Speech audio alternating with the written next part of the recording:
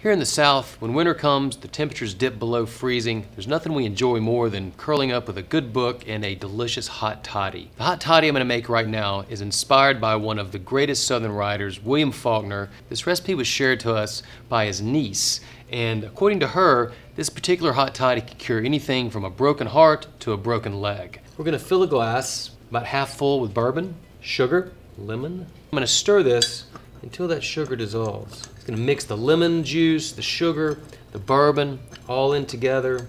We've got some really hot water, and we will even put a little garnish on there. And there you have William Faulkner's hot toddy. Mr. Faulkner insisted that his patient drink the hot toddy immediately while it was super hot to really get all of its medicinal purposes. Cheers, y'all.